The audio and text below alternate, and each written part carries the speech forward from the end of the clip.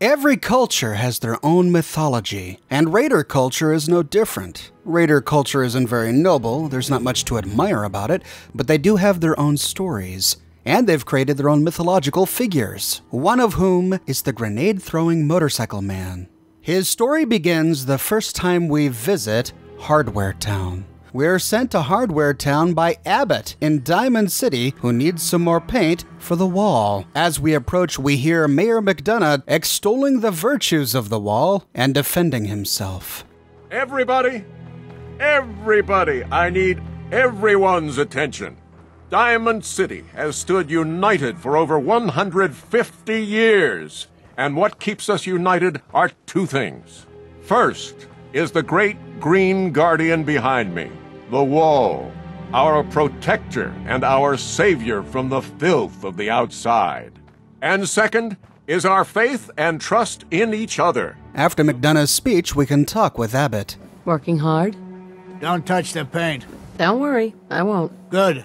The wall keeps out the bad guys, so I appreciate you not messing her up none. Whatever. Whatever? You don't know what this is, do you? This is the wall. A great green guardian.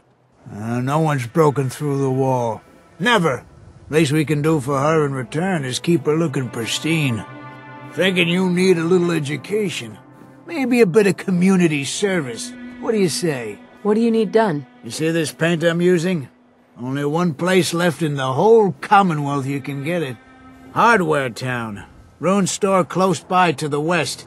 Bring back a can of paint and it'll be 100 caps in your pocket. How's that sound? What can you tell me about Hardware Town? Raiders moved in a ways back. Security says they can't handle them. That's why I'm running low. Paint retrieval. I'm on it. Much obliged. Hardware Town is a short walk west of Diamond City. As we get close, we hear cries for help. She's going to die. She needs help. Anybody! Help! Hurry! She's in here! Please help! I don't know many settlers who have their faces painted up like clowns. Something fishy about this. Our suspicions are confirmed almost immediately upon entry. She's right back here! Hurry! Hey! I told you to bring them into the basement! Shut up! They're headed this way now. Be ready! Raiders. They ultimately blow their own cover as we reach the employees-only door. What is taking so long? I don't know. Maybe you should go check it out. You don't think I will? Tired of sitting on my ass anyway. What's the point of hiding back? Get some, mother! Don't you die on me! I'll keep him pinned! Get out of there!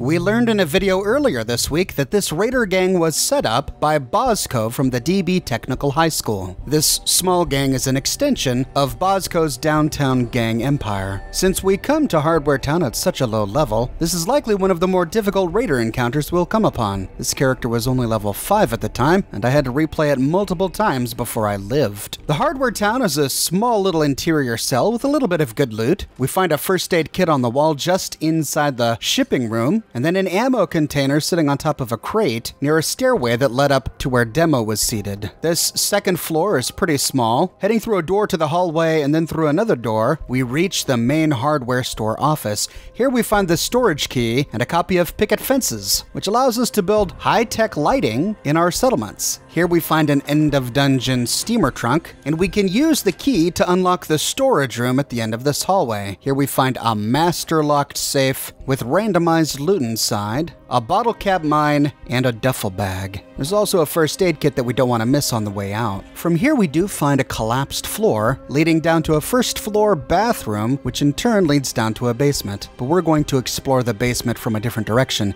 Instead, going back outside, we can go across some scaffolding the raiders had built to some storage shelves. Leaping between the shelves, we can loot some ammunition and chems on a perch that the raiders had set up, and then leaping across the shelves, we can climb up a tipped over shelf to find an advanced lock safe with more randomized loot inside. Back on the ground, near to a forklift, we find a wooden crate, and this leads us to a ramp that we can take down where we find a pile of human bodies. These are settlers and scavengers who had fallen for the same trick that these raiders tried to play on us. Hard to believe, after seeing their lack of subtlety, that anyone would fall for this trick, but the evidence is hard to deny. Going through a hole in the wall, we reach another portion of the basement.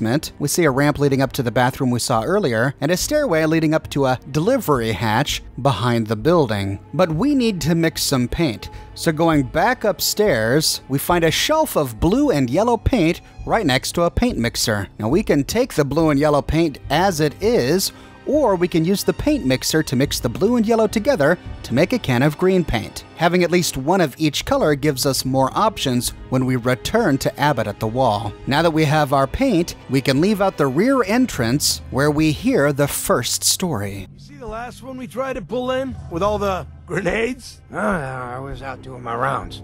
What about him? Well, Becca pulled him into the front of the store, and everything seemed fine, right? He must have got spooked or something, because he suddenly starts throwing grenades everywhere. What? What'd you guys do? That's the thing. It turns out they weren't grenades at all. They were just rocks. He was making the sounds with his mouth. Pins being pulled, the whole 9 yards. That's fucking nuts. Did you guys take him out? No, we just stood there. We couldn't believe what we were seeing. After he threw about a half a dozen rocks near the back of the store, he started making machine gun noises and backing toward the door. Once he got outside, it sounded like he pretended to get on a motorcycle, which of course didn't start right away. Then he took off toward the freeway at what sounded like full throttle, shifting gears and everything. That's insane. How does someone like that survive out here at all? I don't know. There's some lunatics out there, though. A lunatic? Heck, it doesn't sound like a lunatic to me. It sounds smart. After all, it worked. The raiders were so stunned that this clever guy got away with his life. It's not stupid if it works. But is that it? Is that the end of this story? No, the story continues. But before we can listen to part 2, we need to finish killing these raiders and then head back to Abbott at Diamond City. You're back. You find that paint? What if I couldn't find any green paint? What happens? People wouldn't be happy. It's the Great Green Guardian, after all. Tradition and such. But if it's between a new color and letting the wall go into disrepair, I'd know what I'd choose. Wasn't easy, but I found some, yeah. Now that's damn fine news. Why don't you go ahead and paint the first stroke? Let's see how the shade matches up. We then go over to the wall. Activating it gives us an option to use any of the different colors of paint that we found at Hardware Town. If we choose yellow, we place a big streak of yellow on the wall, and Abbott is not happy. Yellow? You know what you're doing there? A wall ain't yellow. If we choose blue, the same thing happens. We put a big streak of blue, and Abbott is displeased. Blue? You know what you're doing there? The wall ain't blue. People don't like it? Too bad. Well, I can't begrudge the person who did the actual work, but you're flying in the face of over 200 years of tradition here. There's gonna be talk. Oh, well. Better than seeing her in disrepair. Here's your payment. Now get going. I got work to do. But if we choose green, Abbott is satisfied. That's a good shade of green. The wall sure seems happy with it. The wall seems happy with it? Oh, God. Yeah, make with the jokes. But you still helped. You think that's enough paint to last you? Should be enough for a good coat or two. That'll have to do for now. There's your payment, and a little bonus for getting the right shade of green. Don't do anything with it I wouldn't do. We complete the quest, and we get double the reward. Always happy to help a hard-working old man out. Now, part 2 of the motorcycle grenade throwing man is a bit tricky to find. No quest brings us here, not even a Radiant quest. Instead, we have to chance upon it while exploring downtown Boston. To find it, we need to go to the Trinity Tower area. Just outside Trinity Tower, right across from the Boston Public Library, we find a big building with a back alley bowling sign on it. This is an enclosed parking garage with a big P above the garage entry. And just outside the garage is a dead Brahmin. If we're careful to sneak in, we hear a conversation. So I'm keeping an eye on those mutant freaks over at Trinity, and this guy comes out of nowhere sprinting down the road. I know he must have seen him standing there from way down the street, but he didn't slow down or even duck into one of the alleys. What the hell? What'd they do to him? The hounds must have ripped him to shreds. By the way, this guy ain't got nothing on him. Like 10 caps and a desk fan? Who carries around a desk fan? Ah, damn it. Anyway, they didn't do nothing to the guy. I think they were as confused as I was. Get this.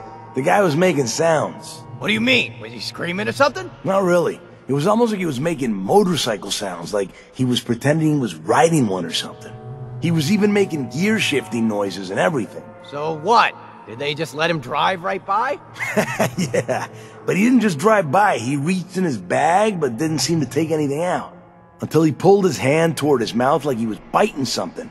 Then it looked like he threw it into the Trinity lobby. What the fuck? What was it? What did he throw? Nothing. I think he was acting like he threw a grenade at him or something. A second or two later, as he drove his bike down the road, he made a loud boom sound, as if the grenade he had just thrown had exploded. Are you serious? What a fucking whack job. Whoa, whoa! I think this guy's still moving.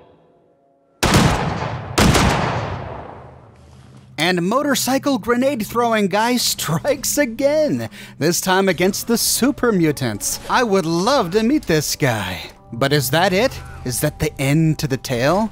Well, maybe, and maybe not.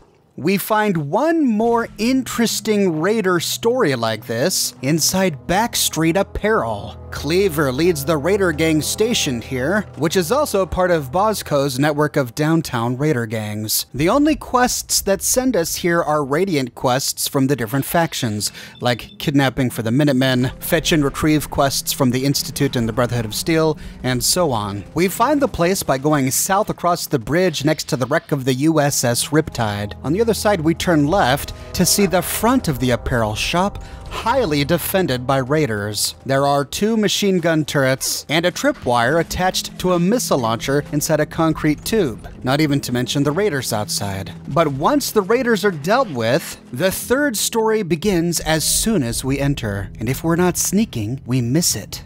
Good one. You have any more stories like that? How much time you got? Yeah, I have a few. Let me see. A couple years back, before I met Clutch, me and a couple friends found a young kid on the north side of the Charles. He wasn't that young, probably around 18 or so. Anyway, after hanging out with him for a while, it started to get dark, so I built a fire. I kid you not.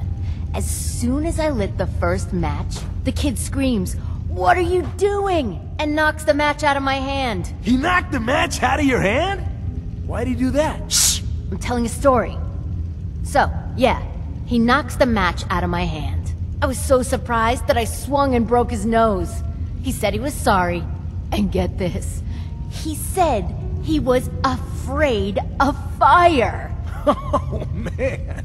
He was afraid of fire? I just told you he was afraid of fire. You keep interrupting me, it's irritating.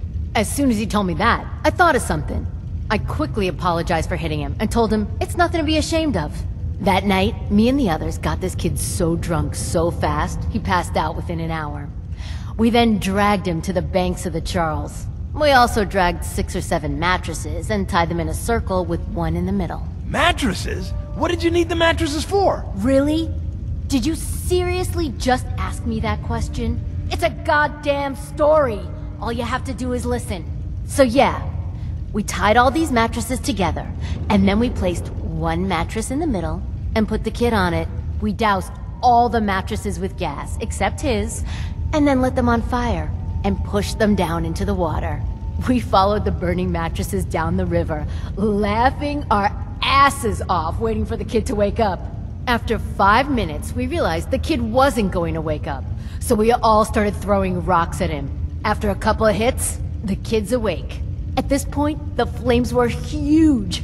Imagine what it must have been like for him. Waking up, not knowing where he was, and all he sees is fire. The kid tries to stand up, but can't get his footing on the soggy mattress. At this point, I'm laughing so hard I fall down. That is crazy! I bet he overcame his fear of fire. Huh?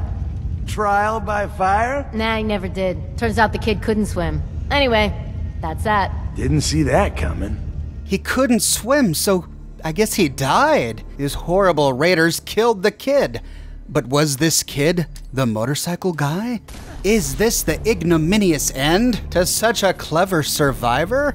I'm not entirely sure. It seems strange to me that the fable of Motorcycle Guy would end with only 2 tales. You'd think the raiders would have elaborated on this mythology, but there really are no more stories. I even opened the creation kit and printed off the script for every single raider dialogue in the entire game, and then searched for anything mentioning motorcycle or grenade, and the only 2 stories I found were the 2 I just played. So this really is all of the information we have in the game. Part of me thinks that this kid is not the motorcycle grenade guy. After all, it kind of sounds like the kid was trying to be a raider, like he had just recently joined a gang and his death was just part of raider hazing gone bad. I don't think they intended to kill him, though they certainly weren't all that heartbroken that they did. So my bet is that this is an entirely different story. But if so, then who is the motorcycle grenade guy? Is he still alive? Does he still walk the Commonwealth? I don't want to start up another fan conspiracy theory, but honestly, the only person we've met whom I think could even come close to doing some of the crazy antics of this motorcycle guy is Deacon. Maybe Deacon pulls out his motorcycle grenade guy when a special ops mission for the railroad goes bad. When his cover is blown, when they see through his disguise, he manages to sneak away by perplexing his enemies with his whole motorcycle grenade guy routine. It's certainly a possibility, but we don't have any concrete answers. But this whole story is likely a reference to Michael Winslow of Police Academy fame. The Police Academy movies were a comedy series that dominated the 1980s. Michael Winslow was one of the stars of the series, and he was well known for all of the funny noises he made with his mouth. He would often get his friends out of trouble by making some crazy sound effect. His gags were really similar to those of Motorcycle Grenade Guy here in Fallout 4. Ridiculous, off the wall, pretty implausible, but doggone hilarious. Mel Brooks fans would remember him as the radar technician from Spaceballs. And is anyone else surprised that raiders in 2287 know what a motorcycle sounded like? I mean, we don't have any moving road vehicles in Fallout 4 or Fallout 3 or New Vegas. They did, of course, exist before the war. We find lots of lone wanderer motorcycles all over the place. These were nuclear powered, but we don't have any evidence that any of these motorcycles still work. But these raiders knew enough about motorcycles and the sounds that they made to be able to tell that a person was pretending to be shifting gears on a motorcycle.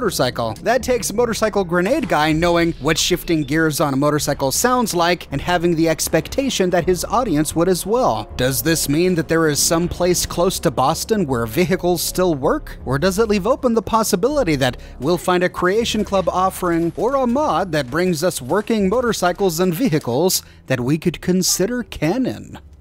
But what do you think, ladies and gentlemen? Do you think Motorcycle Grenade Guy and the Flaming Mattress Kid are one and the same?